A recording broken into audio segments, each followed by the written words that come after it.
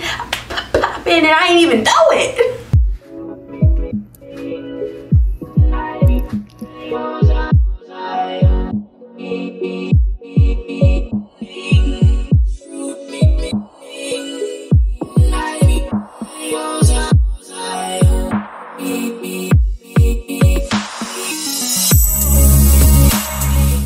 Hey y'all, welcome back to my channel. My name is Patty, for those of you who do not know, hence the name of my channel, Phenomenally Patty, and we are back finally with a cozy conversation. So go ahead, relax a little bit before we get into this conversation.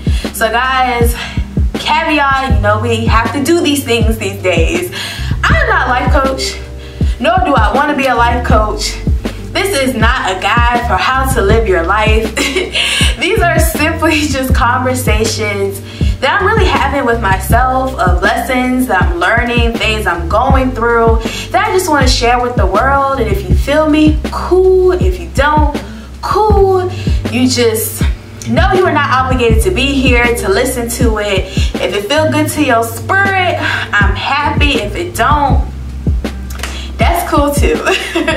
So guys, it's been a minute. I haven't done a cozy conversation, I think, since April. It's been a while, y'all, and this year it's been a lot of stress. It's been a lot of stress going on, just all aspects of life. Your girl's a little tired, but finally starting to feel rejuvenated, finally getting back into the point where I am ready to share. I am ready to discuss all the things that have been going on in my head lately. So here we go. So this topic, well, today doesn't have a topic. It's just catching up. The episodes following will get back on track to have different discussion points, main subjects, and whatnot. So if you've been keeping up with my channel, then you know that I recently just turned 30 years old. Welcome to the 30s club. And y'all, it brought a wave of emotions.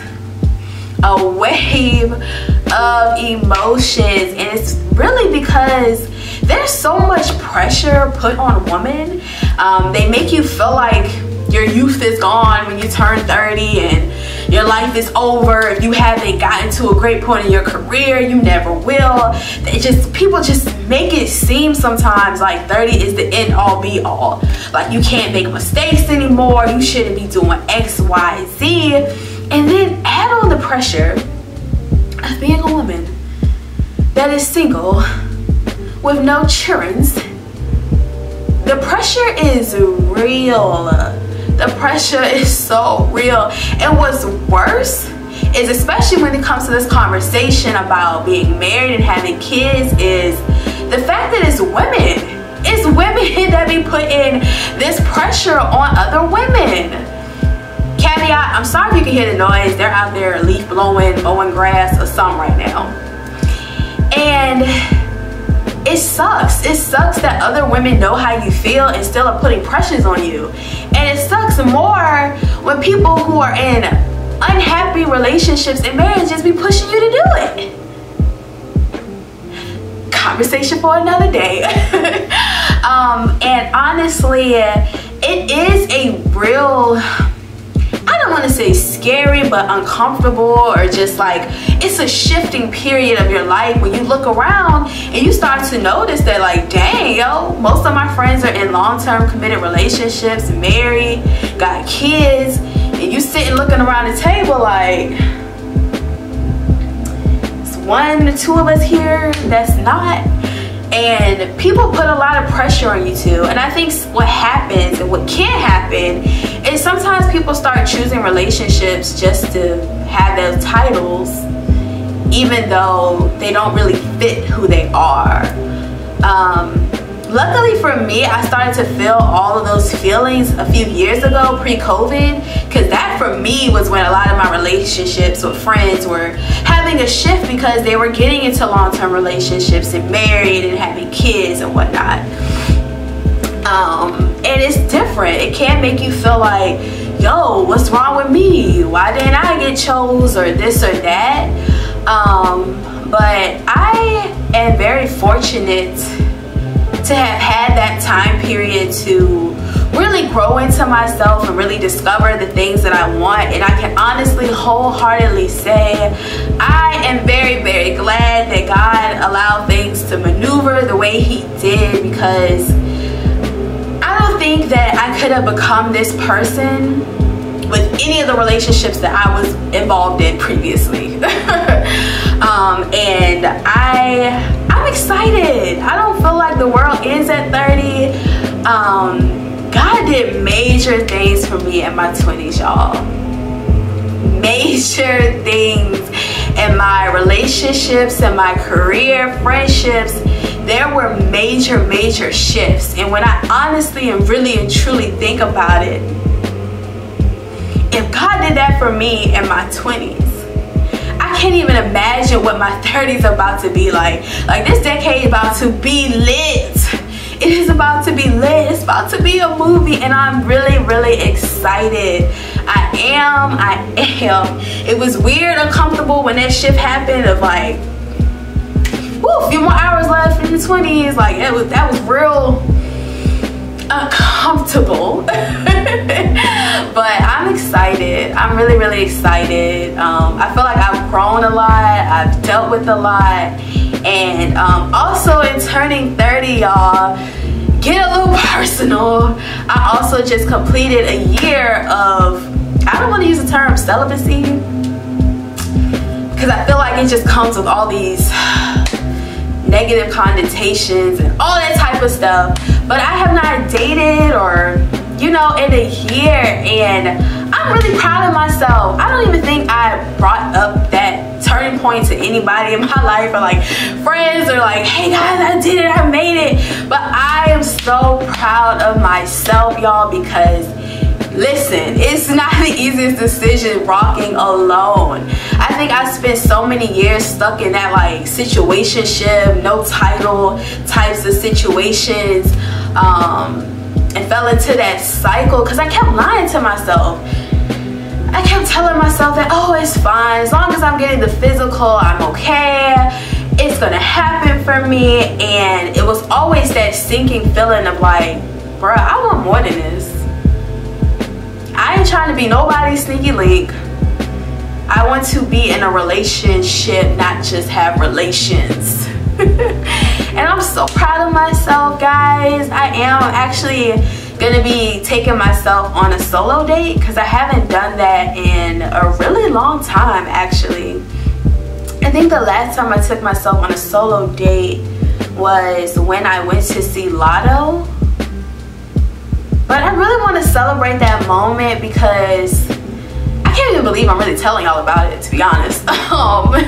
But even getting to this point of life where I'm so comfortable with who I am, like I'm trying not to cry because I'd be crying in these conversations all the time. But like, to be at a point in your life where you're truly comfortable with who you are and where you are and things that you've been through is such a good feeling.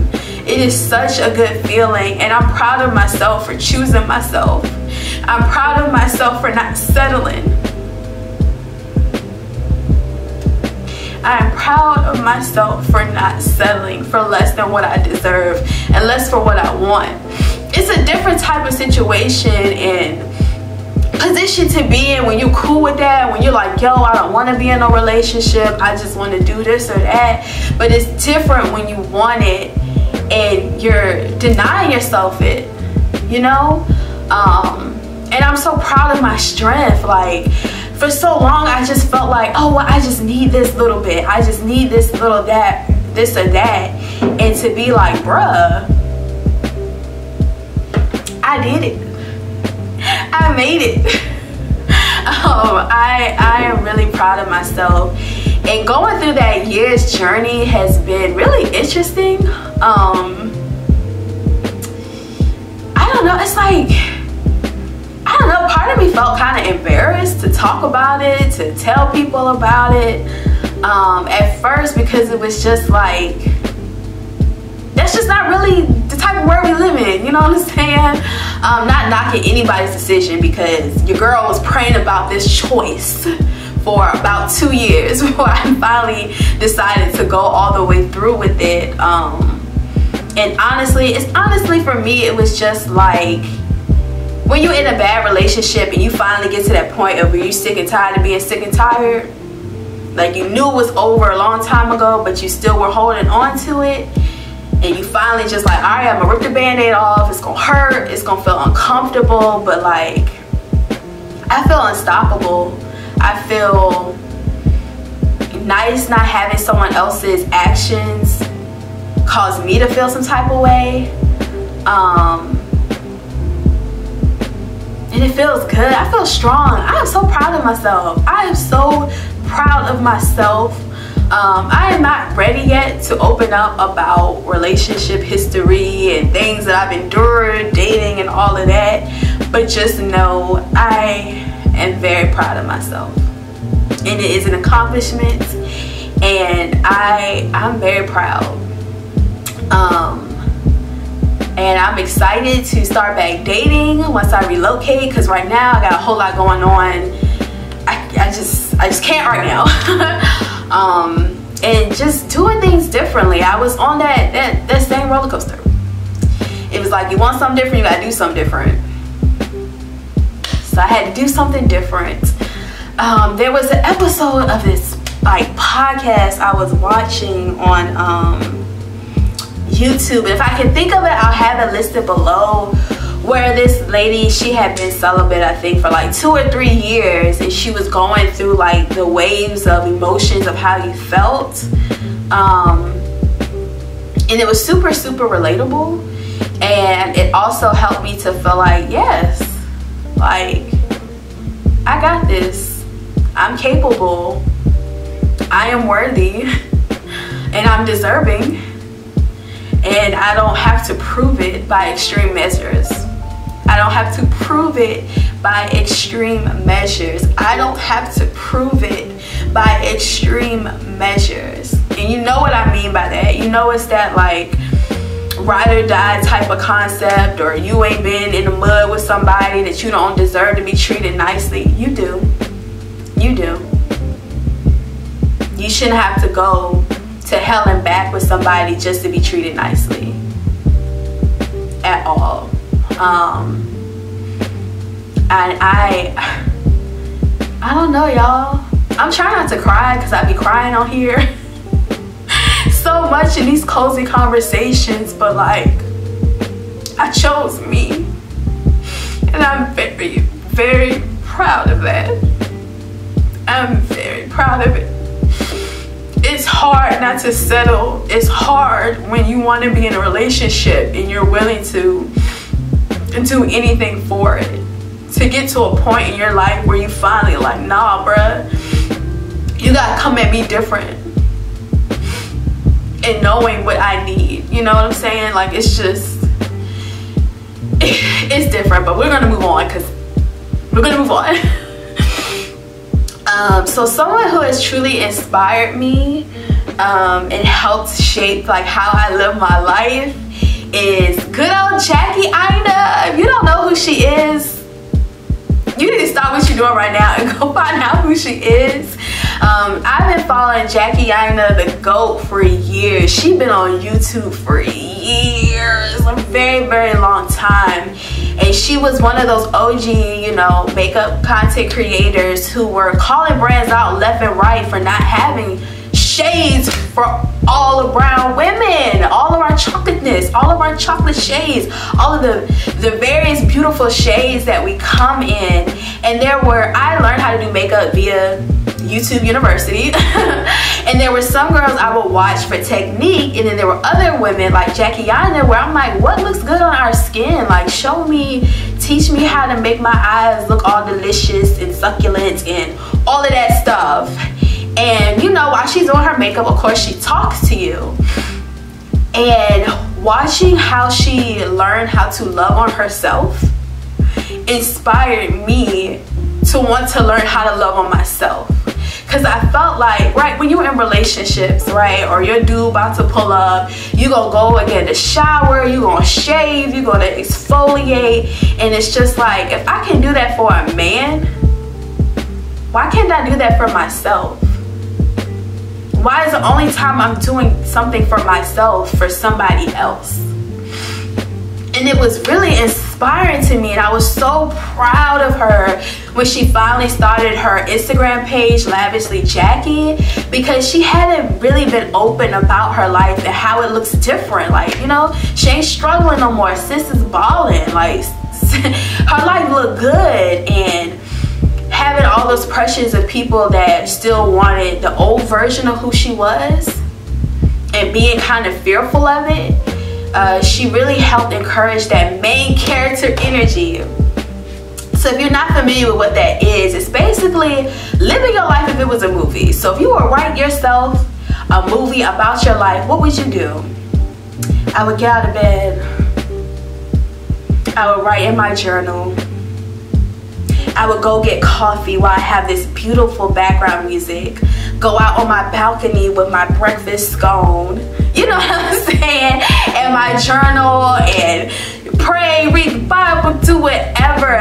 If you were writing your life as a movie, and you were the main character, how would you like your life to look?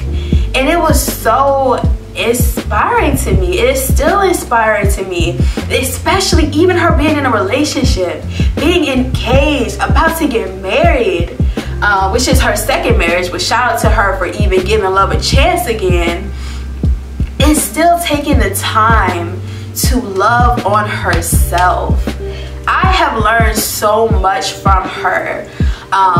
And also just going through the motions of my life and incorporating some of those things, it really helped me to learn to see that happiness is your responsibility. It ain't nobody's responsibility to make you happy. Nobody is supposed to do X, Y, Z for you. That's you. That's a you problem. That's on you to create happiness for yourself. I'm a planner. Didn't know this about your girl. Your girl loves to plan. I love doing things. I'm about I love a new experience. I love experiences. Add new experiences with new food, babe. Hey, your girl is happy. It makes me so happy. And planning and organizing, while sometimes it can be draining, it's your girl's gift. She's a Virgo. Don't nobody plan like a Virgo. Come on now. We don't look at a sheet of paper as two-sided. We see it as three-dimensional, okay? We got the front, the back, the sides, all the angles. I do this. And I love it. Even though sometimes I do get tired. Which is why event planning is not my ministry, okay? I know how to make me happy. I ain't trying to make nobody else happy. And it's something that I love. So like planning my birthday, while it was very stressful, because there were some variables that I did not intend for, had to make a whole bunch of side conversation. It was a lot, but it came together and it was exactly what I wanted, and it was beautiful, and I had such unique experiences that made me happy, and I documented it so well because you know your girl, I mean, here I'm on YouTube, photographer. I love to document my life. It's something that's very important to me, because sometimes we forget. Sometimes we forget about everything that you've conquered, and I love being able to go back through pictures and videos and remembering exactly what I was going through in that moment, exactly what was happening in my life, and remembering that I still made it. I still survived. Sometimes you forget, sometimes even when you come to your body, sometimes you know, you thought you was real rough, busted and disgusted, and you go back and was like, oh baby, I was popping. I was popping, and I didn't even know it. So documenting is something super, super important to me, in discovering what makes me happy. Like, I have such a sense of self, even just turning 30, and I am very happy about that. I am very happy that I did the uncomfortable work of figuring out who I am and what I like and what I need. And I'm happy about that. I am. I'm gearing up for this move, y'all. Got a few more months, and I'm excited. I'm excited. Of course, y'all gonna find out where, when, and all that stuff towards the end of this year, but I'm so excited to redecorate, y'all. Don't get me wrong, I love my place. I am very blessed. I love it. I love it. But I'm one of those people that get that itch, you know, that seasonal itch to redecorate, to move something from here to there, flip it, twist it, add some new colors.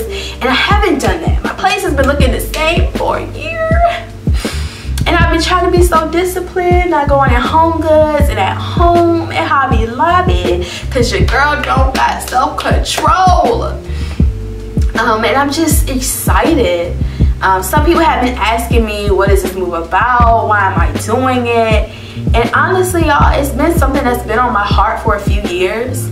I think I've said this a lot, that I'm not a super sharer about certain things, and it's no shade. I don't feel like the world is out to get me. I'm not that type of person at all. It's just that sometimes God gave your vision only to you and not to other people. And sometimes when you're sharing certain things with people who are not at the same level or a higher level of faith, then sometimes they start speaking and projecting the lack of belief they have in their own personal lives onto you. And sometimes you can be at such peace about decisions and all the things, and as soon as you open up and share with people, they start planting these seeds of doubt, which are seeds of doubt they have for their own selves and their own lives. And sometimes I want to talk to God about certain things first. Y'all heard me say that before, and I mean it. Like, let me see what's up with him. And I went to visit several times. My very first time going to the place that I would be relocating to was in 2017. And I've been back multiple times. I can't move anywhere that I have not visited. That don't work for me, okay? I need to see it in different seasons. I need to see it during the daytime, nighttime. I need to see it multiple times before I fully commit. And it's fitting some of the things I want long term. And I don't know how to describe it, y'all. I don't know if y'all ever got that itch of where it's like, yo, I gotta move. Like, something's like, I gotta do something. It's time. It's time. It's time for a fresh start. It's time for a new beginning. It's just time. And I don't know how else to explain it if I just feel like my time living here for the time being is just over. And I've also gotten to a level of trust and faith with God where I know that, no, I could go and not like it and come right on back to DMV or move somewhere else. Like, I'm gonna be good. I'm gonna be good regardless of where my address is. And I truly, truly believe that. I do have some anxiousness about where I'm gonna end up living specifically in that area, because one of the things the DMV did to your girl is it made her a little booshki. It made the girl a little booshki. She likes the finer things of life. But I also have some financial goals, so I'm having a real dilemma. If I'm gonna do a luxury apartment, a townhouse, am I gonna rent condo? Just do a regular apartment? What am I gonna do? I don't know. But I'm still praying on that and praying on that heavily. But I'm excited. I really, really am. I'm excited to continue to live fearlessly, because like the words say, God did not give us the spirit of fear, but of love, power, and of sound mind.